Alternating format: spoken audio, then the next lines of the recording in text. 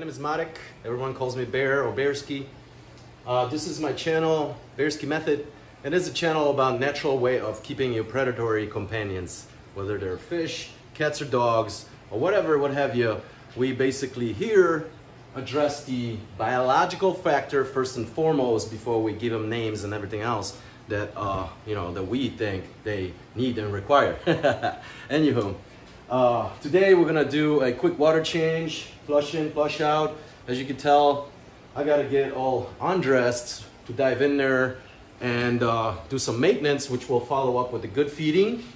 And once more, a little bit of a conditioning, a little bit of my method of basically teaching the fish to adapt to this commotion, to our routine, and be able to participate, or at least be able to, display and enjoy them as they would, as you could in their natural environment, nearly natural.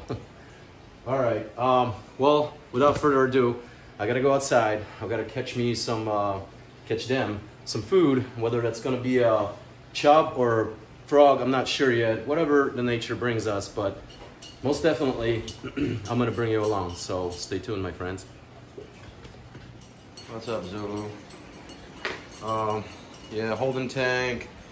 This tank, as I mentioned before, needs a little maintenance, a little cleanup, glass cleanup, but other than that, all good.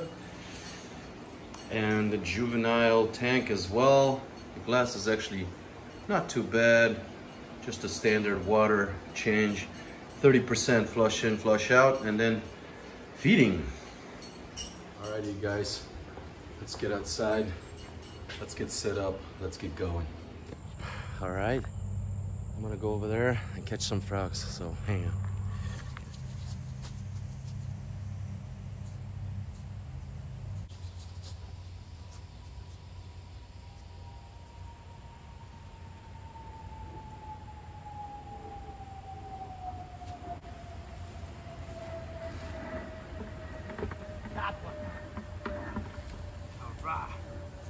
Got a big bullfrog. Woo. Big old guy. Check it out. Yep, he's gonna be the big Rana meal. It's a pretty sizable bullfrog, gotta say. So, pretty successful hunt. I don't know if you guys got that, but I did catch a big bullfrog. I stalked him for about 15 minutes. He dove away, jumped out of the way, and went into hiding.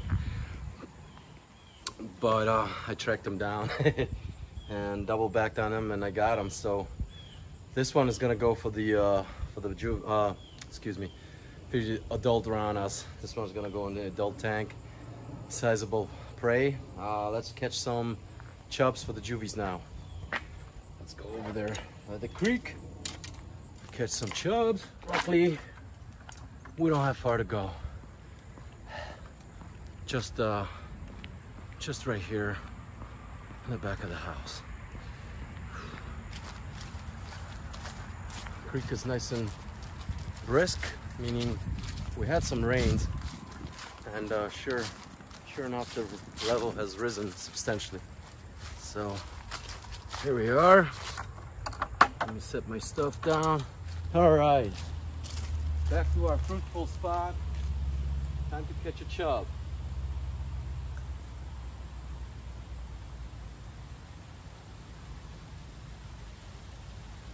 There's one right there, and that pretty much concludes our fishing. So that took all 30 seconds. Anyway, that's all we need, so we're not going to spend too much time here. We got a chub, and we got a big old bullfrog for the ranas, for the adults. So everybody's going to be eating well tonight. Alrighty, guys. Yeah, as you can see, my endeavors here are, a lot of fun, tons of fun. So let's go inside. Let's begin the maintenance. Let's start on the maintenance now. It's time for cleanup, commotion, and then feeding of some nice fresh wild caught, as always, raw and uninhibited. All right, you guys. All right, you guys. It's time to get to work. Time to clean this tank. Give it a little touch-ups here and there. I've seen some of my plants are uprooted. It's like a never-ending battle with maintaining, you know, keeping things in place with these guys being so robust swimmers, you know. So let's do this. Let's get going. Let's get cracking.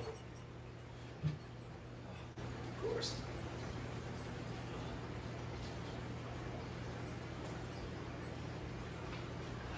First things first, water out and then water in.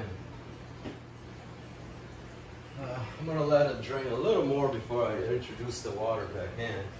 So one of the comments mentioned Pavlov's, the Russian, you know, psychiatrist, psychologist, Pavlov's, you know, experiment with the dog and the bell, and this is identical. So just think of it this way: if you could train a fish to respond to you and the certain factors that you implement, you know, conditioning factors, what you can do with a dog or a cat, you know, for instance, through training, proper feeding, and everything else. I actually noticed these guys are like sort of reciprocating. The excitement here is almost transpiring into these guys. It's kind of awesome. Check it out. Yeah, check it out. See? They're doing a little excitement dance, just watching me being around the other guys. Pretty cool. Little mini vortex of excitement, which, you know, is a standard procedure here, as we call it. All right, I'm gonna keep on working. That's just about where I want it to be, where I apply the fresh water now. All right. Slowly but surely. All right. Girls are very excited. All right, so we're gonna let this roll for about, you know, 10-15 minutes. It'll give me that 30% water change that I'm looking for without really doing any work. Now on this tank, we're gonna do the same thing. It's actually kind of minimal amount of work when you consider 220, 220, 440, 500 something. This is 120, so 560 gallons of, you know, water to handle by myself, you know, in a couple hours. An hour and a half, 2 hours tops, nothing. Measurable amount of, you know, time saved, effort, and everything else. So, what do they say? How do they say it? Work smarter, not harder. So once I disconnect the out and just let this fill in, I'll disconnect this out, this tank, and then swap the hose. That way I'll get two tanks cleaned out under 1 hour. Maintained, cleaned out under 1 hour without barely moving a finger. Best part. Engaging by the, you know, color of the water is still quite straw, amber, whatever you want to call it. I don't want it to be amber, I want it to be around straw, which is like the light yellowish tint from all the wood and obviously, you know, driftwood. Same with this one. This somewhat like, you know, amber water, which is again more indigenous to their, you know, where they come from. But the water is a little more murkier, darker and murkier like that, is more calming, more suited for them. And if it's crystal clear, you can still see quite well because it's not as deep. Almost there. Don't like rushing this process because, like I said, I don't do this too often. Once, twice a month. It all depends on how heavy I feed them too. And that's probably the best way to keep everything running smoothly, not introducing too many variables that could throw off your water parameters and kill off your entire pack or whatever, your community. So maintaining the certain parameters is usually means keeping this, the system, whatever, pretty similar each time. Intact, with the same formula, same steps you take each time, whether it's the amount of water, the temperature, the source of water, etc., etc. I gotta switch this in. Oh. Little spillage. I guess maybe again. Something like that. The idea is basically not to do too much, not to strain yourself trying to maintain a tank, because then it's quite discouraging working on it, maintaining it, keeping it, and it starts to fall behind. Making it easier and making it more, sustainable makes it a lot more enjoyable. Hey, so we were very lucky today. We actually scored. I'll never show you this part of the house, but yeah, we got a couple chubs and a big bullfrog. Chub died, so what do you guys give him to the cat? He'll have him. Come on, Zerkawi. Eat a chub. Got you a freshie. Come on, buddy. Come on, up. There you were. No, those are for the piranhas. Yours is up here. See, there he is. Yeah, go ahead. Good for you, buddy. Enjoy. Yep, fresh cooked chops for my beasts. They love the freshness of the wild and uninhibited. But let's continue on. Chub and a big bullfrog going in now. Infestation, or I should say the parasite on one of the juveniles' eye is gone. No more parasite, everybody's healthy. And yeah, that's all you need to do is supply, all the vital nutrients for your fish to be able to build formidable immune system, and not having to worry about medicating or any other type of things, right, Zulu? The only type of care, I call it industrial pet care, that you need to concern yourself, because Mother Nature will provide all. So, once more, results, my friends. It's all about the results, not about some opinions and rhetoric. Alright, you guys, let's get to the feeding. First is cleaning and commotion. Now we're gonna do the actual feeding time. So Chub is in.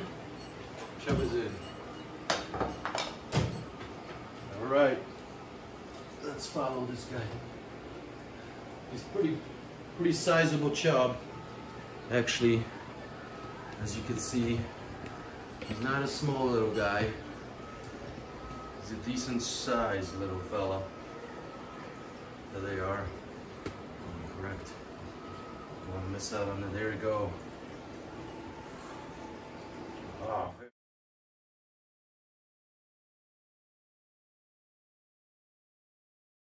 Very quick. Super quick hunt. They are hungry.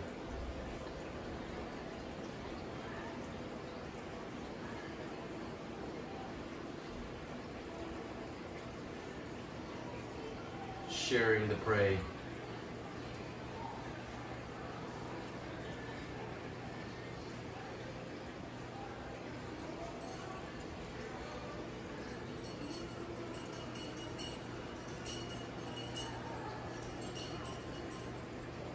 Still quite timid since the water change, acting quite timid, but now they know that all the commotion will result in good feeding, so it's not for nothing. Chub's still alive. See a little wider angle.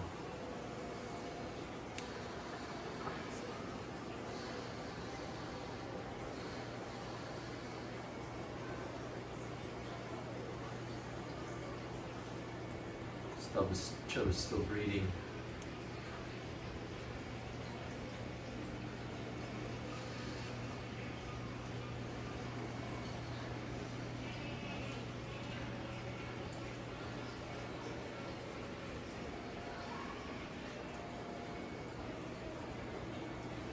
Almost done. Just the fragments of chub.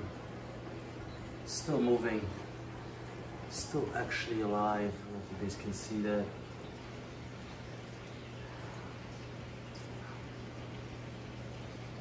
He's still moving.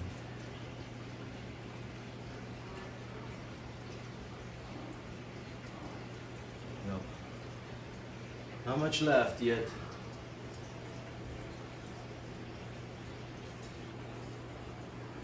I think they're pretty much had their fill. They'll work on the rest and then Placosimus will finish.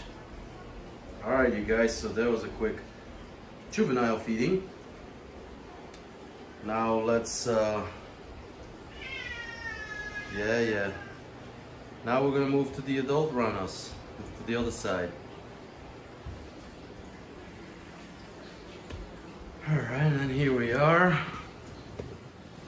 This is the adult tank, the adult side. Let me move this to more favorable spot. All right, as I said before, this is going to be largest frog, an actual bullfrog that's gonna go in the tank.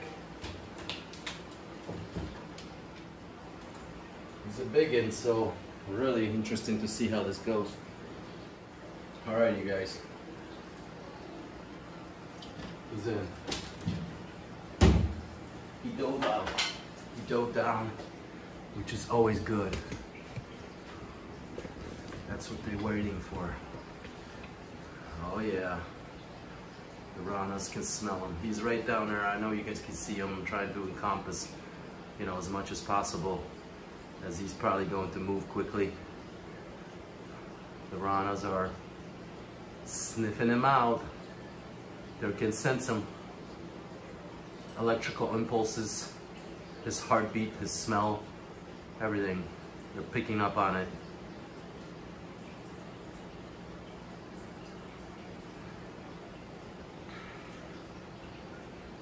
Bullfrog, pretty substantial size bullfrog, as you can see.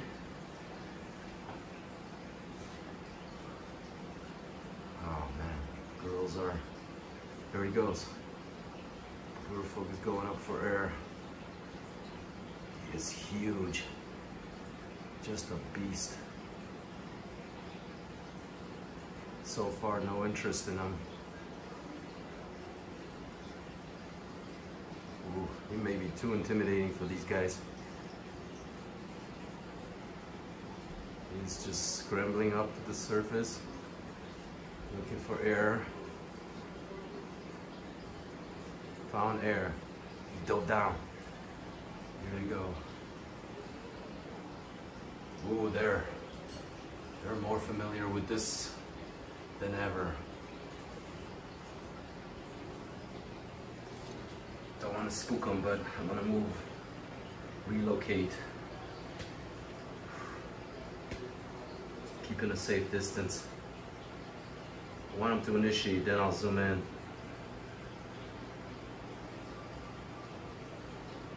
He's right there.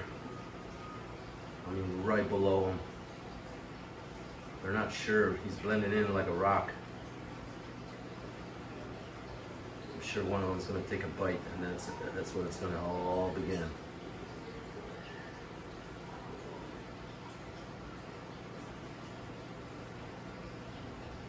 He's just holding his breath. Right there. Big bullfrog.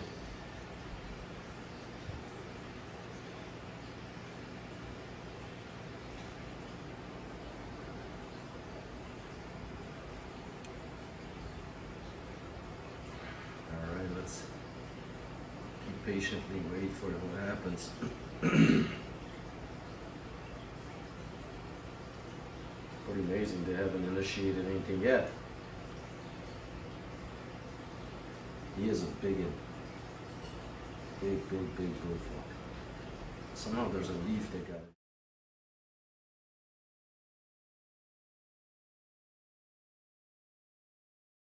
it. Ooh, there he goes. They're snipped on him. They went after him after he tried to hide behind the rock. Interesting. Somehow I deposited a leaf, as you can see, with the bullfrog. It kind of looks interesting, to be honest. The bullfrog has wedged himself behind the rock. You know that we all know it can only last so long before he has to submerge. Look at that. Vortex of death has began. Somebody tasted the bullfrog.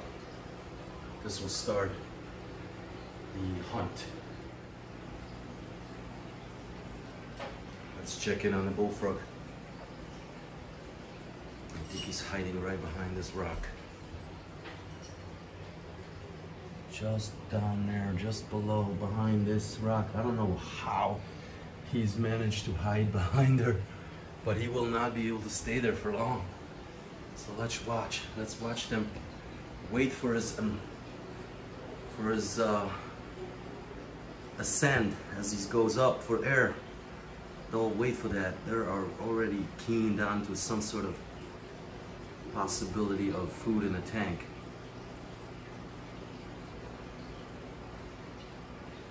One barb remain, still in the mix, still getting in the mix, not worrying about consequences of getting eaten. Frogger's still holding his breath.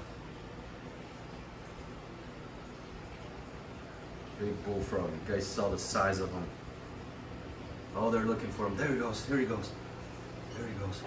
They got him. They went into offensive. Definitely a strong hit. He is injured. I think he's missing some parts of his foot already. Yep, they are seeking. You can sense him. Seeking him out. Sorry for that shaking, but we're doing handheld edition today. I don't want to miss anything on this big bullfrog attack.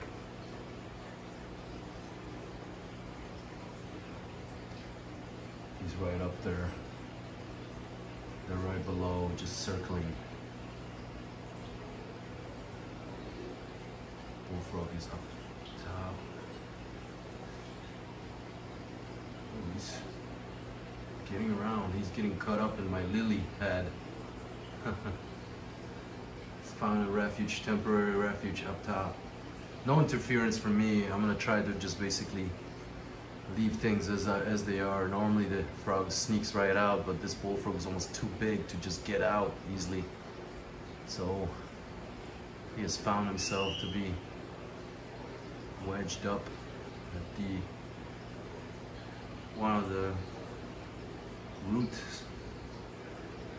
my root fixtures. I don't know if you can see, but this guy is bleeding heavily.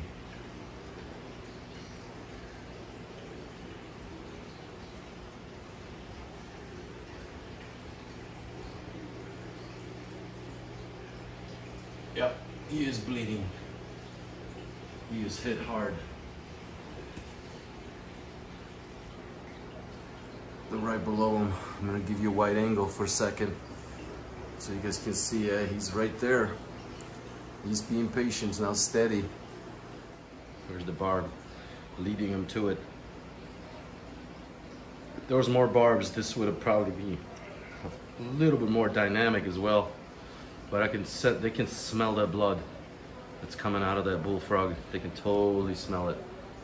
You can see that they are visibly, you know, agitated, excited.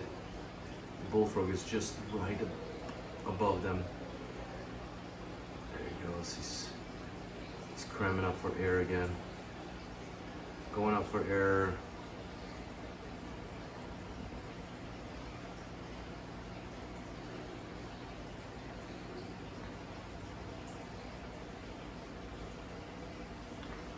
Okay, let's just wait. Let them do their thing.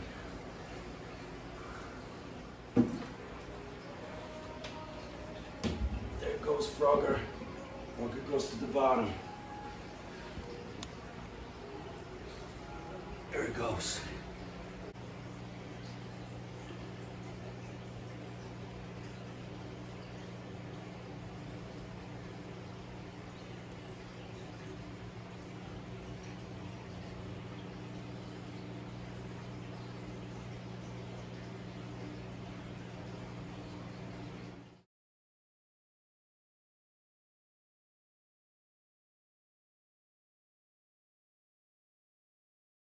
Bullfrog's still alive,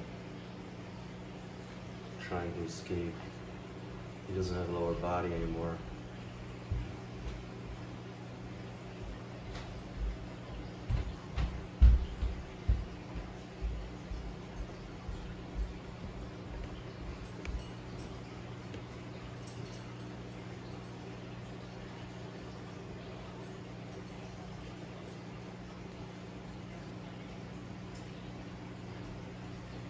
Vortex of death upon him.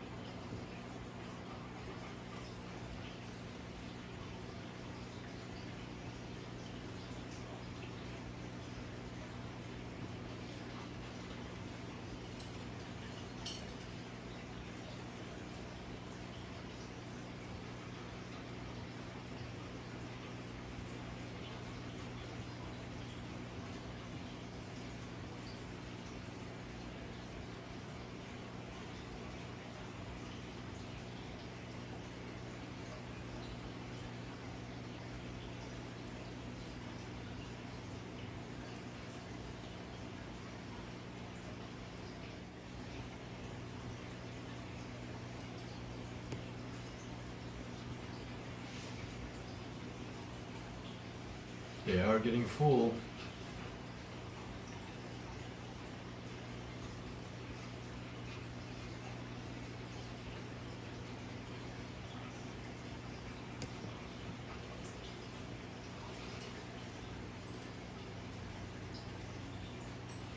Almost done with it. Definitely got their fill. Right, Zulu? Zulu was watching him the whole time. Yeah. He watches them hunt. He's just learning himself how to hunt frogs.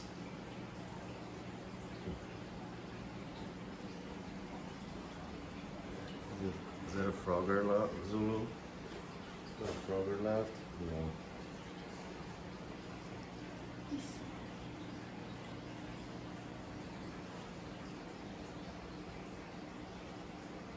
Nice. Frogger almost done. Yeah. He's saying did a good job, right? Good Good job, girls. Good job, ladies. No, the rounds aren't completely done yet. We're still picking on some of the vital parts. So, a few more minutes and we'll grab that guy. There you go. See, once they feed, it's like, seems like the feeding itself is what fires them up. You know, the frenzy induces more. So what you're hearing here is Zulu breathing heavily as he's watching his favorite Piranhas. See, Zulu watching Piranhas. You love the Piranhas, Zulu? It's his favorite TV show. So is ours.